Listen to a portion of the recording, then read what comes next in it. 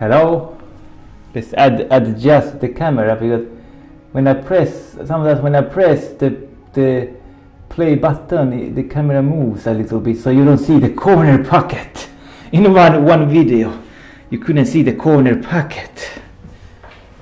Okay, but this time I fixed it. I'm so anxious of getting to start playing that I pressed too hard on the record button, because I want to get started with playing pool. Yeah, so I have a problem there. Okay, a combination. So let's run this rack. Run this rack of balls. I want an angle on the 3 ball. I come out from the rail. Common mistake is to be close to this rail, to have this kind of angle on the 3, but I don't like that. Rather, you want to hit the rail after making the 3 ball to get the better position play.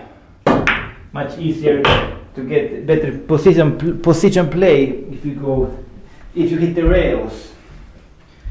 Okay, hit the rails and get better position play. Here I will hit the second rail, or will I?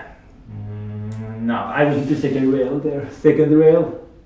Hit the second rail and come out a little bit there. Perfect. Now I will go 2 rails here. That is how I planned it.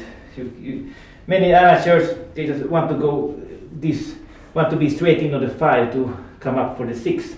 Then they're scratching the side on that shot. But I chose the safest way. This way, come up here, safe, and then I will go 2 rails there for position. Safe way, no risk of scratching anywhere. No risk of... Well, what was that? I was talking while I shot the ball. I'm very lucky here. I could have ended up much worse than that. So very lucky. I am a very lucky guy there. I'm on a roll. Where is my necklace? What happened? My necklace is here, up here, on my shoulder. What is that? I want my necklace to touch my heart, because that will give a better performance. This is my necklace.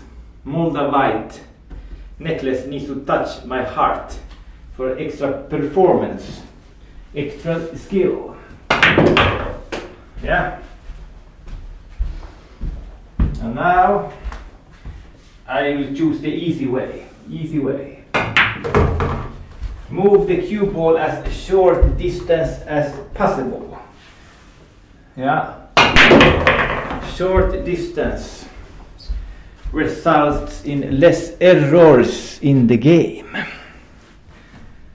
Okay, let's make the 10 here. And the game is over. So until next time, goodbye.